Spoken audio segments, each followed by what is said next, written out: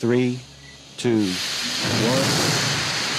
We have ignition and liftoff of NASA's New Horizons spacecraft on a decade-long voyage to visit the planet Pluto and then beyond. Pluto, formerly thought to be our solar system's 9th planet, has remained an intriguing celestial object since the historic encounter of the New Horizons probe in 2015. The dwarf planet's secrets have continued to be revealed, and discoveries by the James Webb Space Telescope have added another exciting layer to its puzzle. For reference, the jwst is the most giant optical telescope in orbit.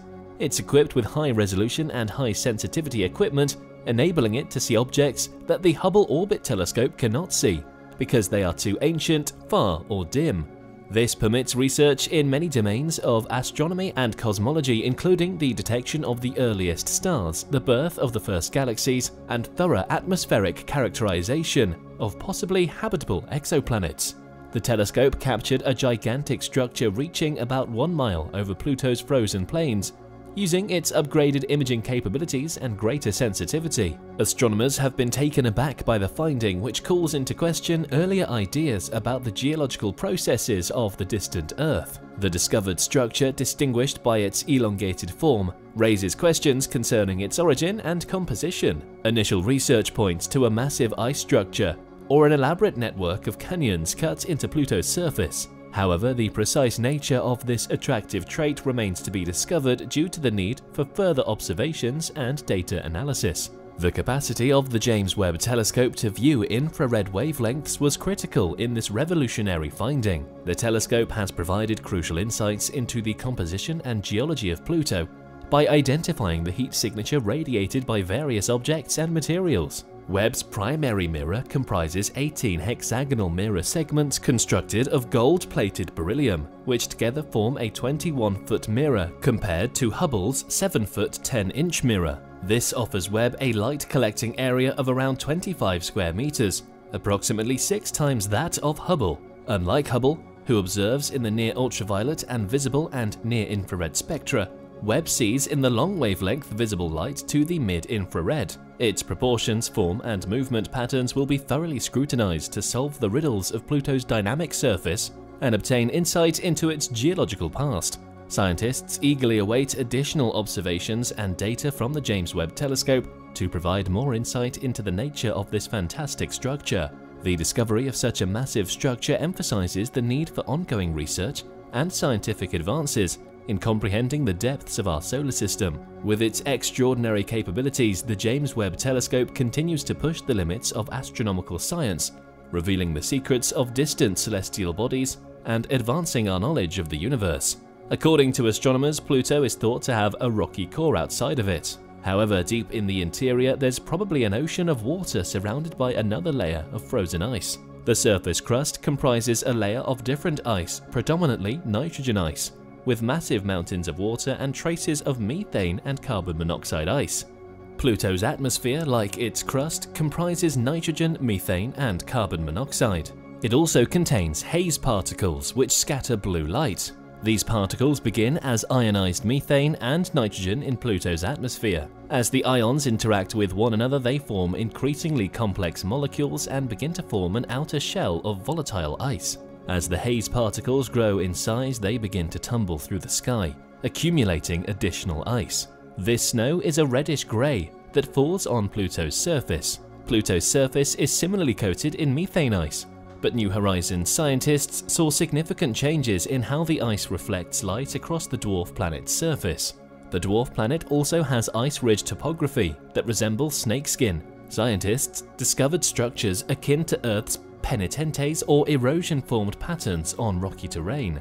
The surface of Pluto is one of the coldest locations in the solar system. Temperatures may dip to -375 to -400 degrees Fahrenheit in this area. When compared to previous photographs, Hubble Space Telescope scans of Pluto indicated that the dwarf planet has reportedly become redder over time, owing to seasonal fluctuations. Other differences in the composition of Pluto's surface elements have been discovered inside the heart of the planet. A massive heart-shaped patch on Pluto's surface is known informally as Tombaugh-Rigaud. The left half of the region, which resembles an ice cream cone, is coated with carbon monoxide ice. The New Horizons crew informally names a remarkably smooth area in the center left of Tombau Regio as Sputnik Planum, after Earth's first artificial satellite, Sputnik. This portion of Pluto's surface lacks craters generated by meteorite impacts, indicating that it is pretty young, geologically little more than 100 million years old. Likely, geologic processes are still shaping and changing this area. These frozen plains also include a few kilometers of black streaks that run in the same direction. The lines might be caused by severe winds sweeping over the dwarf planet's surface. When Pluto gets closer to the Sun, its surface ice melts, forming a thin atmosphere mostly of nitrogen with some methane. Pluto's low gravity, around 1/20th that of Earth, enables its atmosphere to stretch far higher than Earth's. Most of Pluto's atmosphere is predicted to freeze and all but evaporate as it travels farther away from the Sun. While Pluto's atmosphere is too thin for liquids to flow now, they may have sailed over its surface in the past. Nevertheless, when Pluto has an atmosphere, it may allegedly endure powerful winds. The brightness of the atmosphere also varies, which might be explained by gravity waves or air moving across mountains. NASA's Hubble Space Telescope also discovered evidence that Pluto's crust may contain complex chemical compounds. Pluto may have or may have had an underground ocean. Although the evidence still needs to be conclusive, if the subterranean ocean existed, it might have significantly impacted Pluto's history. Scientists discovered, for example, that the zone of Sputnik Planitia altered Pluto's direction owing to the quantity of ice in the region, which was so dense that it influenced Pluto overall. New Horizons assessed the ice to be around 6 miles thick. The researchers emphasized that a subterranean ocean best explains the findings. However, in less plausible scenarios, a thicker ice sheet or changes in the rock might be to blame. Some scientists believe Pluto might support life if it had a liquid ocean and adequate energy. Scientists continue to study Pluto to enhance our understanding of this dwarf planet and its unique characteristics. Ongoing investigations involve analyzing data previously gathered by the New Horizons spacecraft, which conducted a flyby of Pluto in 2015, and Hubble. These studies aim to unravel Pluto's geological features, atmosphere, and interactions with its moons. Researchers also seek to gain insights into the origin and evolution of Pluto and its place within the more extensive solar system. The exploration of Pluto contributes to our broader knowledge of planetary science and helps refine our understanding of the solar system's outer regions. The James Webb Telescope, known for its revolutionary findings, is set to offer more astounding insights as scientists probe further into the details of this newly discovered structure on Pluto's surface. Each discovery takes us closer to understanding the dynamic nature of our cosmos and piques our interest in venturing farther into the unknown. We hope you enjoyed watching this video. If yes, we're sure you would like this next video here. Thank you for watching.